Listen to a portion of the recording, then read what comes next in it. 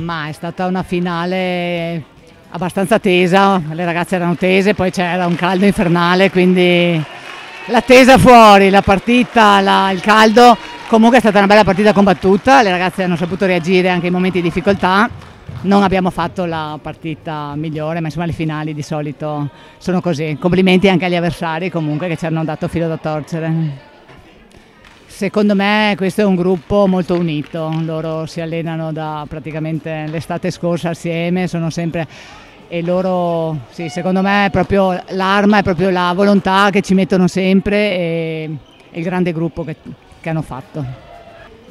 Per le regionali non so cosa troviamo, comunque faremo una partita alla volta cercando di andare più avanti possibile.